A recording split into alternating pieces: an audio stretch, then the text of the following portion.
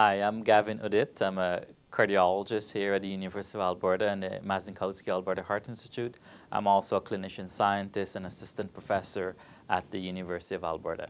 I come from a family of teachers, and one of the good things about growing up in this sort of environment was the availability of books.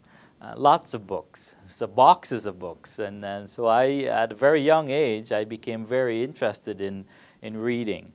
And so I read many books on biology, really. And these were very small books that were very old books, but they were very elegantly written. And that really got me excited about biology. And not surprisingly, biology was my favorite subject in school.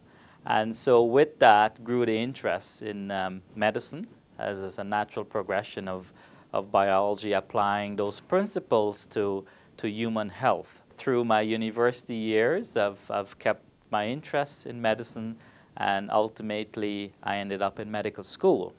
Once I was in medical school, I realized research was also a major passion of mine.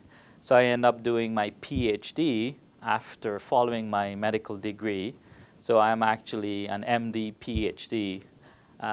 So I'm able to take care of patients, but I also have a major research program.